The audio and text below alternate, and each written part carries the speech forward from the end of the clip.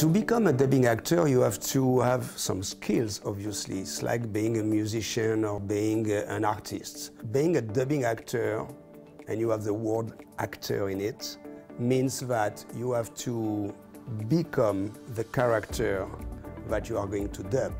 So there is an important part of acting and a little bit of a technical part. So to give the perfect illusion that you are talking instead of the original actor, you have to act, you have to understand his character, understand the attitude, and in the same time really be in sync with the picture.